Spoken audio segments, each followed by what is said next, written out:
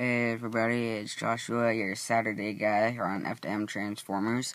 I apologize for not having my video up yesterday. I completely forgot it was Saturday, and then by the time I realized it, I was way too tired to make a video, and my throat was sore, because I've been battling with a sinus cold lately.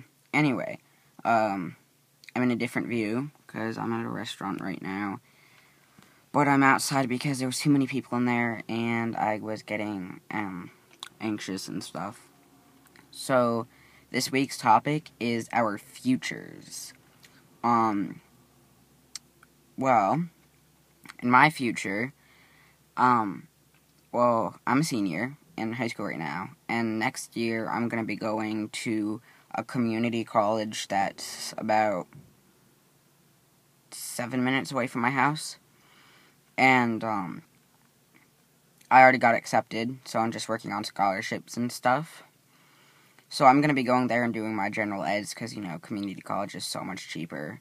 Like, it really is. And then I plan to go to a 4-year college. But actually, I'll only be going there for 2 years, because I'm doing my gen eds at a different one. So then I'm going to transfer my gen eds to another college, for 2 years, like a university or something. And I want to major in law. I want to be a lawyer for NCTE, which is the National Center for Transgender Equality. At first, I wanted to be a lawyer for ACLU, which is the American Civil Liberties Union. But I decided that because I really want to focus on trans rights, NCTE would be a better fit for me.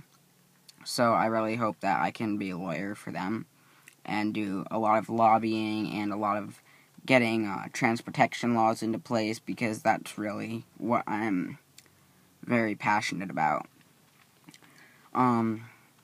So yeah, and I also want to be a therapist for, like a gender therapist with a sliding fee scale. I think that's what it's called.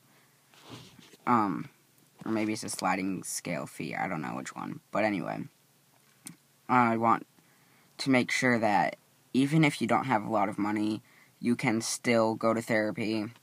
Because a lot of endocrinologists and surgeons require a letter from a therapist stating that you've been seeing them for this amount of time and they've diagnosed you with this. And I think it's horrible that if you don't have enough money to see a therapist, that you can't go and get those letters, because it's like, just because you don't have enough money to see a therapist doesn't mean you shouldn't be able to transition. If you want to transition, you should be able to do that. And I want to make that possible for people who don't have a lot of money. Because I have a few friends who don't have a lot of money and can't go to therapy for that reason. And in all honesty, my heart just breaks for them, because I was fortunate enough to be able to afford a good therapist who can diagnose me with the gender stuff and give me my letters.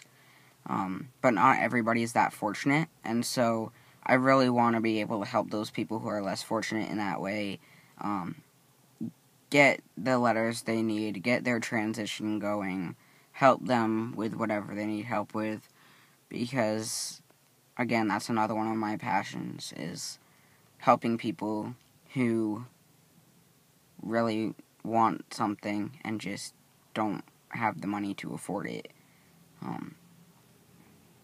Because everybody deserves to transition, no matter what. So, yeah, I want to be a lawyer and a therapist. Thinking of doing them both, because I'm not sure. Like, I want to open my own practice for therapy, because otherwise I'd have to go with, like, how the payment of the whole building and everything goes. But if I open my own practice, I can make sure that people don't have to pay hundreds of dollars when they don't have that much money. So I'm hoping to be both a lawyer and a therapist. So yeah, that's basically my future, and I'll talk to you guys next week. Again, sorry this video is late, but hopefully next Saturday. I'll remember. Alright, peace.